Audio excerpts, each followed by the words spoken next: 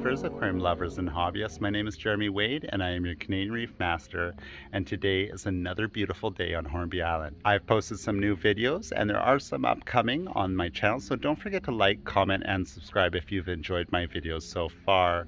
I'll be headed back to Victoria in the next day or two to go and start working more on my Reef Master gallery. I have a large space to have a lot of fun in it this fall and this winter, so I really hope that you join me. Now I'm going to head off on my adventure and I'll check in with you after I get some amazing footage. I'm here on Sandpiper Beach on day 2 of my trip on Hornby Island. We're going to check out some of the different life on the beach and tidal pools, as well as hopefully get into the water and have a little bit of a snorkel and look around. Now this is going to be much different than your tropical reefs, as we're in a much cooler climate up in the Pacific Northwest. This is an amazing beach, as it is going to be a lot of lava stones and different volcanic rocks that form the beach, and it's quite interesting. You can have a look on Google about Hornby Island's geological history to learn more about it. As you can see, the shoreline of Sandpiper Beach is phenomenal. With the honeycomb sandstone and geological structures, it makes for a beautiful walk along the shoreline. I found a great area to jump into the water and have a snorkel. We'll see some of the underwater life.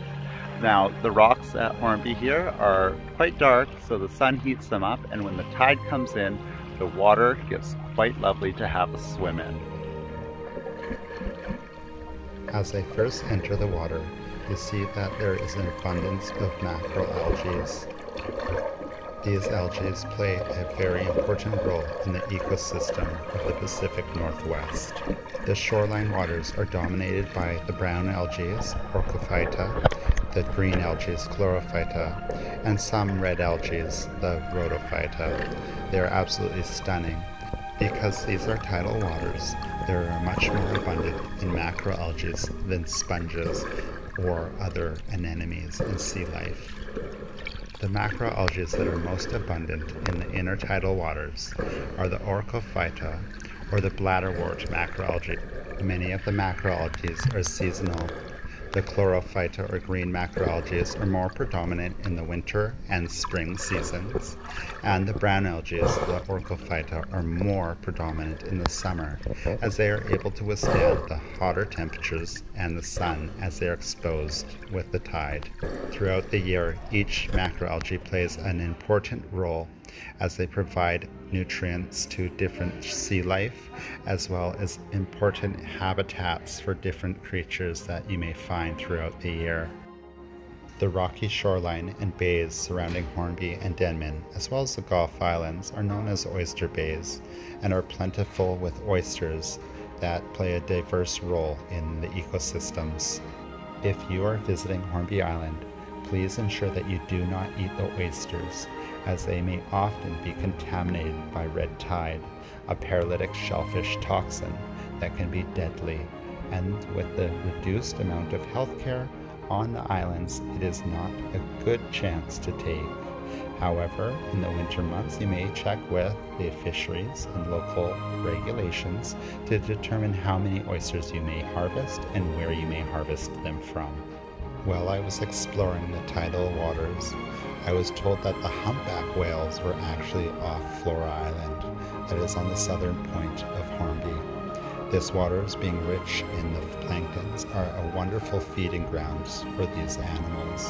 I was unfortunate to not be able to see them on this trip. Here you see one of the fish species that is quite common in the waters around Sandpiper and the other beaches on Hornby Island.